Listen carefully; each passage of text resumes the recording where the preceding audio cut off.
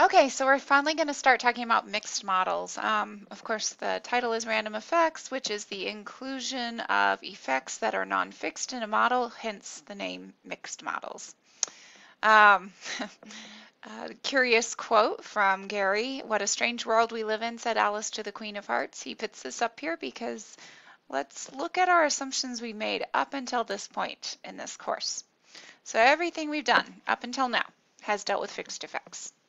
The treatment effect, when we have a fixed effect model, is unknown, of course. We don't know what they're going to be, but they're going to be constants, or they are constants. If we ran the experiment again, we'd expect, we'd expect the same treatment effects. We can increase the power of our test to 1 by just making the sample size bigger. We actually spent a lot of time talking about that last week. We can make inference on the alphas, those fixed effects, and we can do that by the f-test or the t-test. All of this we've been assuming up until now. And now we're going to start talking about random effects where each of these statements is no longer true. So let's talk about why, okay, and how.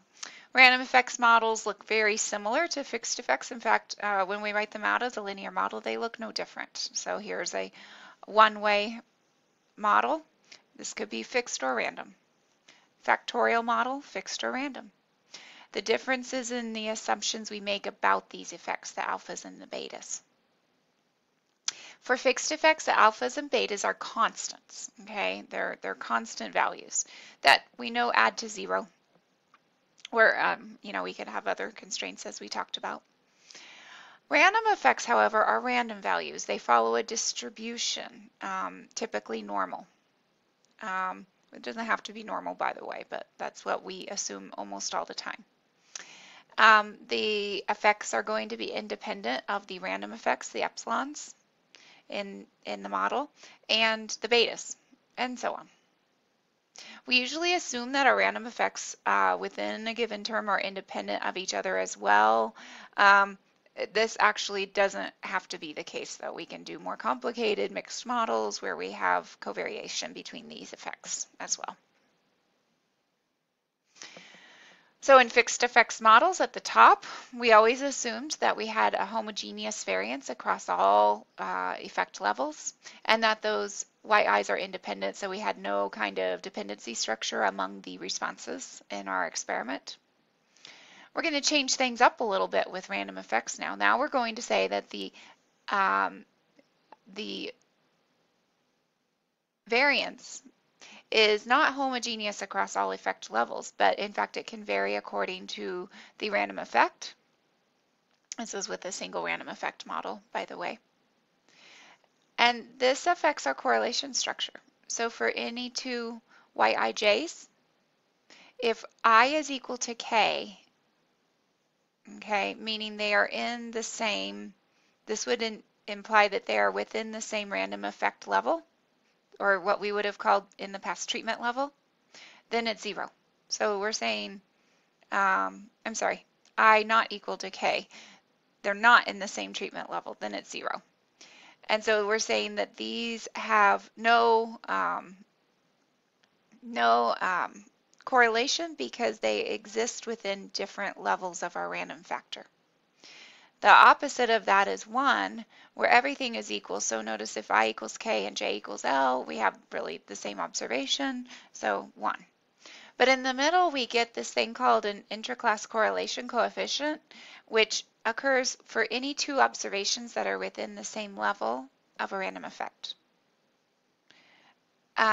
Sometimes this has to do with maybe actual physical structure. For example, you could imagine if you're doing a study of all our sections of Calculus 1, 1411, here on campus, that there may be a certain correlation of student learning outcomes for each instructor. So you might say, our random effect is instructor here, and we believe that students within a certain instructor's class will be more alike. And this measure here, this interclass correlation, would be that measure of how dependent those students are, or how alike those students are within an individual instructor's class. So when they're in the same instructor, I equal j, or I equal K, but they're different students, J not equal to L, we expect some kind of dependency. But when they're in different instructors' class, we maybe don't see that dependency. Okay? Um, this also is sometimes, if you're from a biology background, is called heritability, because this is used commonly to look at dependencies and outcome measures for offspring from a parent or a lineage. So fixed effects, our interest and our inference is all about those alpha i's, those treatment effects. We're not going to be so concerned about the treatment effects when we have random effects models. We're going to actually focus in on the variance. So that variance contributed by our random effect. Sometimes when we do predictions, we will look at the alpha i's though. That's the only time I really look at them. Sometimes I'll look at a plot of, well, we'll see if I do that. But usually just if I do the predictions, I think about those alpha i's. The variances, that alpha, sigma squared alpha, are called our components of variance or variance components. This is a really important way to think about splitting up your heterogeneity of your responses in an experiment. And we're going to spend a lot of time thinking about this in this class, because I think often people overlook this and don't think about how they can control heterogeneity better by using random effects in a model.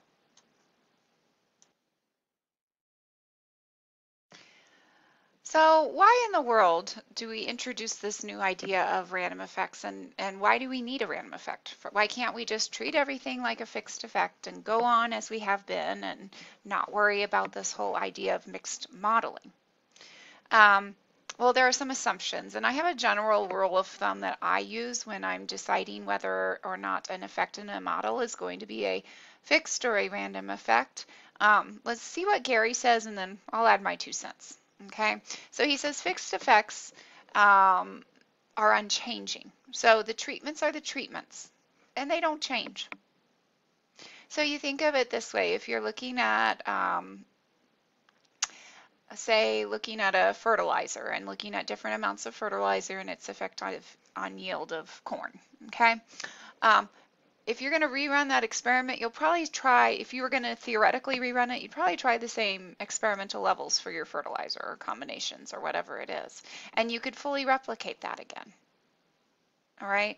So this idea that the treatments are what they are, and they don't need to be, they can be set for replications of the experiment. Versus in random effects, there are levels of a treatment that are, you should think of as a sample from a population of potential treatments. So I already brought up the example of doing a study on our Math 1411. We have a lot of lecturers in the department. Anytime we assign lecturers in the math department to teach 1411, it's out of a large pool of all possible math lecturers. And so if we were to do a study in the fall semester and then do a study in the next fall semester, we probably could not replicate exactly the same levels of instructors because instructors come and go, availability changes, and so forth. And so if we were to rerun that experiment, we would not be seeing exactly the same treatments in a case like that. And we'd be looking at a new sample potentially. Maybe there's some overlap, but it would not be the same. And our inference is back in a fixed effects experiment. Our inference is all about those effects because we're assuming the treatments are fixed. But in a random effects experiment, we actually make our inference back on to that population of treatments. So if I had my random effects for the instructor, so the effect of the instructor on student learning in Calculus 1, I'd say, okay, there's this much heterogeneity due to instructor.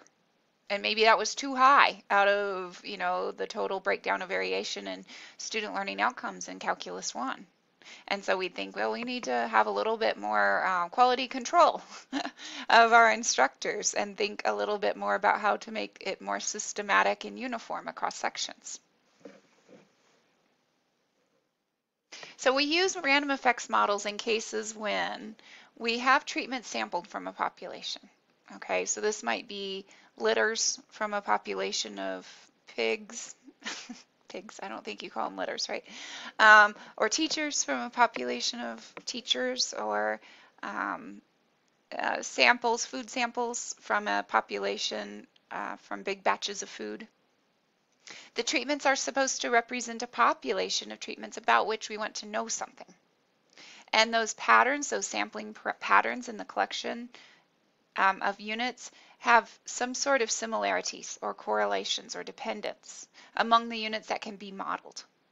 So just like we said, we thought, well, students within one section of calculus may be more alike than different due to the effect of the instructor. Well, similarly, chocolate from a certain batch may be more alike, or samples from a certain batch of chocolate may be very similar, whereas if you sampled from another batch of chocolate, it may be quite different. All right, so that's your general introduction to random effects and the why behind them. Next time we'll get more into the technical details.